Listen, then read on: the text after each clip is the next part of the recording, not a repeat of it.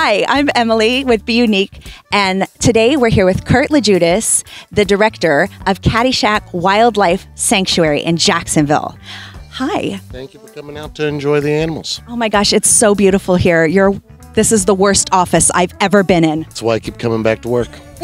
So tell me, what was the day that you said, today's the day where I create an animal sanctuary? You know, I was always had a lot of animals, and we were always dog folks. And had dogs growing up. I had horses and other animals, but never had cats. I actually went to a facility to look at dogs, and they were animal brokers and sold animals around the world. But it introduced me to all types of animals. So I had a chance to work with primates, bears, felines, canines.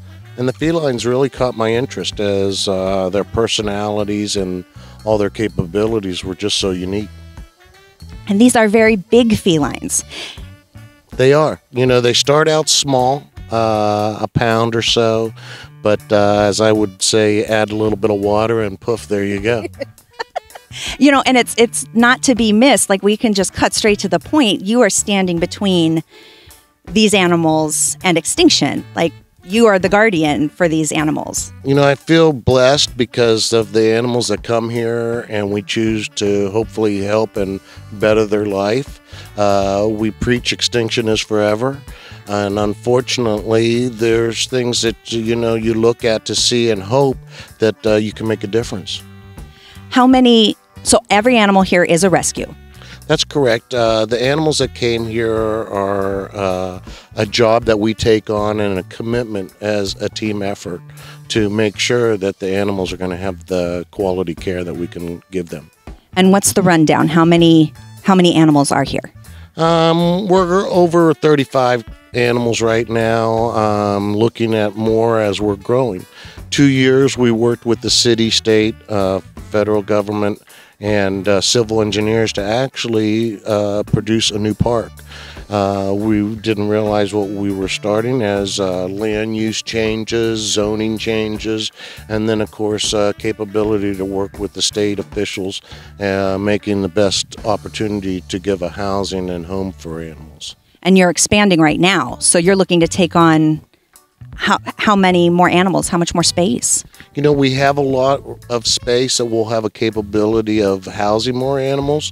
Right now, we're moving and shifting animals around here so that it gives them a capability to have an enrichment in new environments. As those grow and change a little bit as refurbished or having a chance to change those environments around, other animals will get to share that. And I wanted to talk with you just in general what your thoughts are. One of my favorite quotes from Steve Irwin about animals in captivity, because you have a Siberian tiger here. Correct. How many do you have more than one Siberian tiger? They're all Siberian tigers. They're all Siberian tigers, and there aren't that many left on the planet. Unfortunately, the wild is depleting on a daily basis, and it's a worldwide problem, of course, not just in other countries, but even in our own country, that we have a problem of taking away all the livelihood, the trees, and the homes, environments, habitats of other animals, not just big cats, but other animals that are going and getting close to extinction because of our use. So, you know, we were talking here on the way here in the drive here, the dilemma about animals in captivity. You know, we want to see animals in the wild and thriving, but unfortunately, because of human interference, that's a pipe dream. And one of the things that I loved Steve Irwin said was the benefit of having animals in zoos and in wild animal parks being cared for well. And obviously, these animals, they've never even seen the wild. They can't be released. And he said the benefit of wild animal parks is if you see it and you fall in love with it, you'll want to save it. And I feel like that probably resonates with you. For sure. As we look at the beauty of the animals and would love to share that with other folks, there's a lot of places, unfortunately, you don't see that up close. And so we get an opportunity to maybe impact a little bit more here and give an opportunity for folks to go away with a different thought, we hope. Yeah. So with that, what would you say to people who would want to, you have the option for people to adopt animals, to donate, sponsor. What would you want to say? You know, it's a team effort. As I tell everyone, this was my dream, but everybody working together has made it reality. The sponsorships, you know, because we have a lot of things going on, and what I'd like to have is the businesses participate. We've had some, and of course we moved here in '86. We started with 5 acres. Now we're over 225 acres. And of course, like I said, 2 years working with the city and the state to produce a new master plan. So we're building a new park, and I'd like to show folks exactly what we're building and where the costs go. A lot of places don't do that. So we actually have different amounts of what it took to make different areas happen.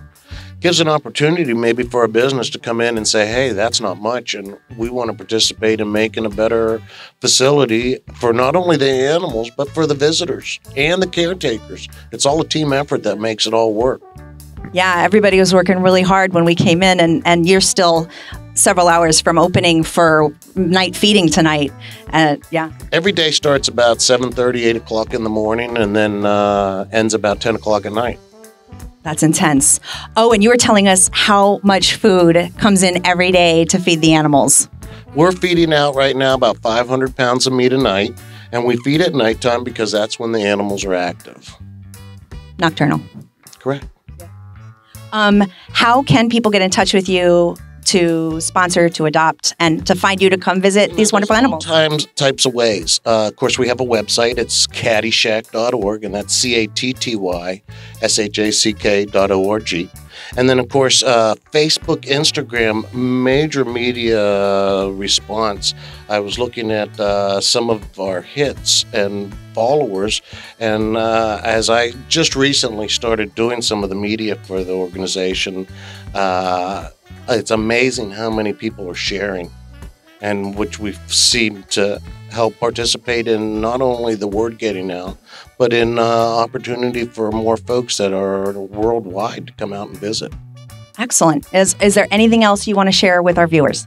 Come and see us. You know, we have stuff going on regularly, of course, Wednesday, Friday, and Saturday, all nighttime events. We open at 6 o'clock. You can always buy a ticket here. We do rain or shine. It's amazing because some of our rain days have been our busiest. The cats love it. The only ones that don't are the lions. They like to see everything from the porch when it rains. But the tigers are all out. And, of course, a guided tour around all the animals makes it fun. And Thursday and Sundays we just started doing during the daytime. 1 o'clock come out. And, again, all the purchases for your tickets are available here. You can always buy them online. But we try to accommodate everybody. Awesome. Thank you so much. It's been just a blast being here today. Thank you so much. Thank you.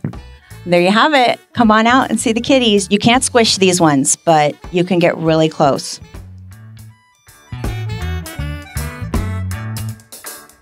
Okay, so currently we are backstage, but this will be in the future. This will be part of the park. It will be part of the park. As we come down, this will actually be the road to the glamping sites. The glamping sites, that's because fantastic. Our lake that we're creating will actually have glamping sites, a capability for a safari stay, and you don't have to leave the country. Oh my gosh. Short stay, and we've already been looking at tiny homes, a capability of a nice little quick stay kind of, you know, nightly. That's fantastic. And that starts here with this chicken coop, which was actually an Eagle Scout project. Amazing awesome. That this gentleman did, as he organized all the materials, all the volunteers to put it together. And here we have, they call it a chicken coop, but I think it's a tiny home. It is. It's really, it's a chicken palace is what it is. And of course, you know, we just had, it all updated. A beautiful home for chickens is amazing, but of course the horses and everybody that gets to enjoy too. Yeah, and you said the trail back there, it takes how long to ride the trail? The horse trail's a couple hours on the horses, and we hope to include that later on in our future. What's your rough prospectus on that? We're looking at a couple-year build. That's fantastic. That is so exciting. I will be first in line to glamp. I'm all about the glamping. We're going to have like a goddess weekend here. Count on it. That's great. This is our adoption board. This is one of the ways that people can help the ranch. Each of these animals has a sponsor now. Of course, or an adopter, whatever you want to call them. They don't, of course, get to take them home, but they are their adoptive parent. There are various levels for the various animals, you know, silver, bronze, gold, kind of like that. And it depends on how much that they contribute to their annual keep. Each one of these is for 1 year. At the end of the year, they get, this is a refrigerator magnet here. At the end of the year, they get the magnet and they get an opportunity to renew or to adopt a different animal. So that's, and over on the other part over there that you can see, these are our corporate sponsors. These are the organizations and the businesses that help us out, either by giving us deep discounts or by actually, a lot of them just completely contribute to their services or act cash. This is my boy. This is my boy right here. Yes, he is. Yes, he is. So, like I was saying earlier, it's the way these cats respond. They're not in the least bit intimidated by the crowds that come here, or like some animals that just want to hide in the back. They're very comfortable with the people here because they've never been abused, you know. And so they come up right up to the front and they, you know, and say hi to you. So it's a great opportunity for the kids that come through here and for the people who come here on our opening nights, like as tonight is, and have an opportunity to see them up close. So it's just a, hey, Nero, come here, come on. Come on, Nero. Come on. Hey, up here. Come on, buddy. Up here and say hi. That's a good boy. Yes, he is. Of course, I put you. I love him so much. I love him so much. Just like a big house cat, huh? She's 7 years old, and we got 5 of them at the same time from a facility that was closing up in Wisconsin.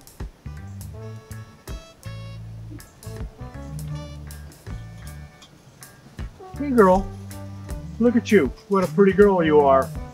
Come on. Yeah. So she's one of the ones that they were all 5 of them were together, and they decided they couldn't get along. You know, I needed my own room. At about the 6 years old. So, you know, we were left with trying to figure out how to do it. So we split up these larger enclosures to put a fence between them to keep them from going at each other. This is one of her sisters right here. Hi, sweetie. This is Misha. Hi, Misha. What a pretty girl. Yeah, I'm a pretty girl. Yeah, I am. I'm a pretty girl. Oof. Oof. So that's the chuffing that you hear. That's, you know, they're greeting. They're just 3 years old. Yeah, they came from a facility down in southern Florida that was really damaged by Hurricane Irma. And a lot of their structure was torn up, and they just couldn't keep all of their animals. So we have Adrian, who's right here. Hi, Adrian. And this Haley. Okay, Haley and Adrian. Rocky's up there on the porch, occupying himself doing something. He's the brother, but he's.